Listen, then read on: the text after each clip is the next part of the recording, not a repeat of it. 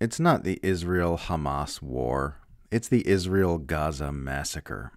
Notes from the edge of the narrative matrix. Stop calling it the Israel-Hamas war. It's the Israel-Gaza Massacre. Calling it the Israel-Hamas war creates the false impression that this is a war that is directed exclusively at Hamas, when it's really an ethnic purge that's directed at all Palestinians in Gaza. The child body count alone makes it clear that this isn't a war against Hamas. I saw an anonymous account point out on Twitter that the number of children killed in this onslaught after 1 week already exceeds the number of children killed after a year and a half of fighting in Ukraine, per the United Nations. Laying complete siege to a civilian population and bombing anything that stands would be an extraordinary abomination in any war. And this is not a war. It's an enclosed shooting range with military explosives and human targets. Here's a quote from the Israeli ambassador to the United Nations. I really feel sorry for the suffering of the people of Gaza, but we should all remember, they elected Hamas 18 years ago. Americans should probably worry about the rapid legitimization of this idea that civilians who have a government that kills people are all legitimate targets. According to the logic of collective punishment we're seeing circulated with regard to Gazans and Hamas, all American civilians deserve to die horribly because they permit themselves to be ruled by a regime which is orders of magnitude more violent and destructive than Hamas. Hamas is responsible for Hamas's decisions. Israel is responsible for Israel's decisions. Hamas is responsible for the Hamas attack. Israel is responsible for provoking the attack via apartheid abuses and for bombing civilians in retaliation for it. It's not actually complicated. Israel has been struggling with a rapidly worsening PR crisis ever since Palestinians started getting internet access and smartphones with video cameras and exposing Israeli apartheid abuses. So if you're wondering why they cut off Gaza's internet and electricity, that's why. Israel was 100% aware that cutting off power and internet access to Gaza would prevent Palestinians from recording and publishing footage of its coming war crimes.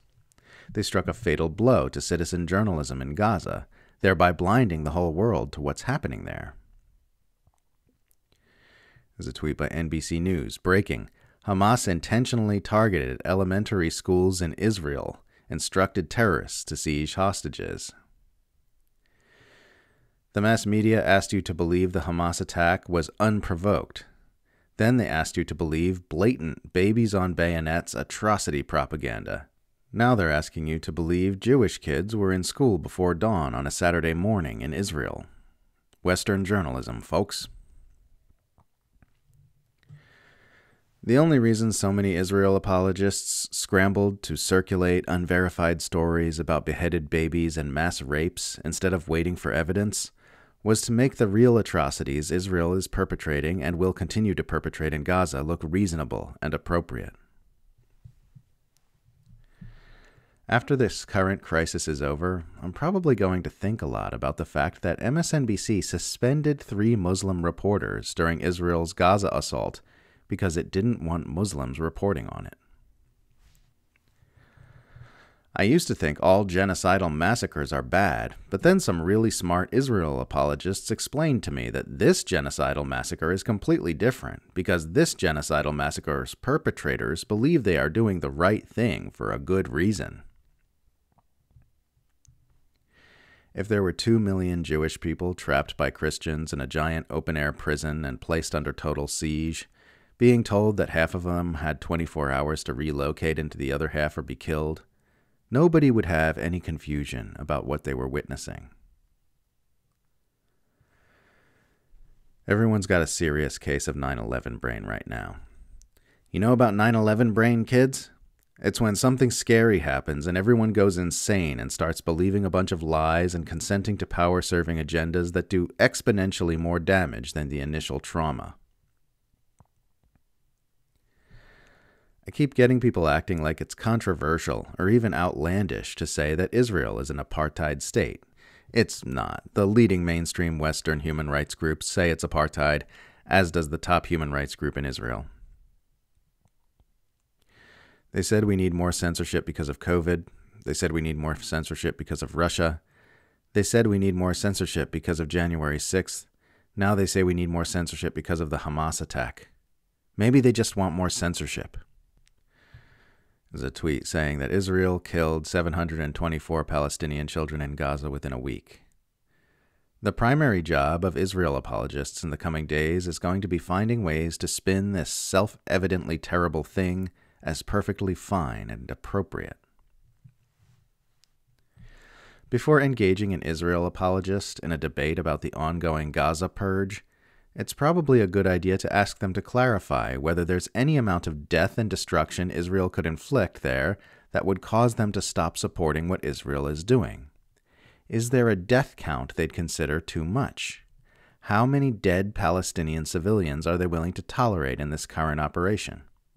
Tell them to give you a number. If they can't give you a number and place a limit on how much human butchery they're willing to accept from Israel, that tells you they're not actually defending Israel for reasons that have anything to do with humanitarian concerns or valuing human life. They're saying they'll defend Israel no matter what it does and no matter how many atrocities it commits, because their support for Israel is entirely based on ideology and/or religion. In which case, there's no reason to continue the debate, because you can't debate someone out of their Christian fundamentalism or Zionism or Islamophobia or whatever it is that's driving their support. They're not arguing with you out of any interest in morality or justice or truth or facts. They're arguing with you solely to advance an agenda. The greatest trick white anti-Semites ever pulled was getting Jews to leave Western society in droves and move to a faraway country to spend their lives beating up Muslims.